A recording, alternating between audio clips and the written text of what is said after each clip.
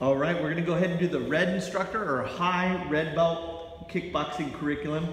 It's 2, 3 to the body, and then we're gonna quarter turn and 3 to the head, and then we're gonna throw a 10, which is an upward elbow, and then a rear knee. So here we go, guys. Let's go ahead and go right foot and back.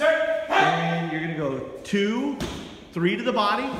Now we're gonna quarter turn, so you're gonna make a 90-degree turn, and you're gonna go 3 to the head, and then you're gonna go upward elbow, and then you're gonna knee strike with the right knee. Now you're not putting them in the plum, you're just executing a knee strike, okay? So let's go ahead and switch it now, guys. Jump to the other side. So here we go. So we're gonna go 2, 3 to the body. You're gonna quarter turn 90 degrees.